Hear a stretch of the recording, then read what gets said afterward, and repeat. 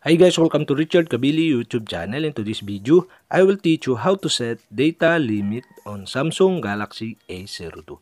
And okay guys, but before we start, kindly subscribe to my YouTube channel by pressing the subscribe button and the bell to notify you if I have new videos. Okay guys, let's start.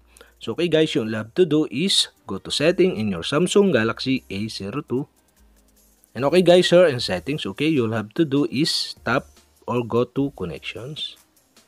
And okay guys, here in connections, okay, go to data usage. Okay, tap the data usage.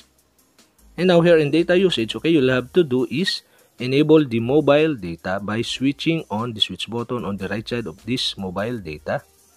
And okay guys, after that, okay, you can see the billing cycle and data warning on SIM 1. And okay guys, you'll have to do is tap the billing cycle and data warning.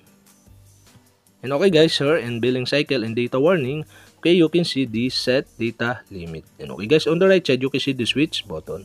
Okay guys, to set the data limit, okay, you'll have to do is switch on the switch button on the right side of this set data limit.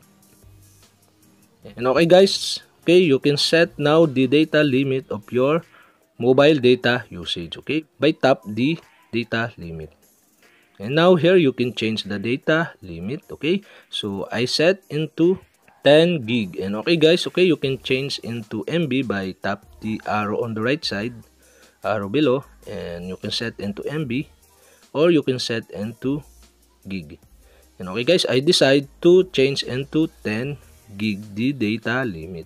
And okay guys, okay, after you set, okay, you'll have to tap the set button to save the data limit on your mobile data usage.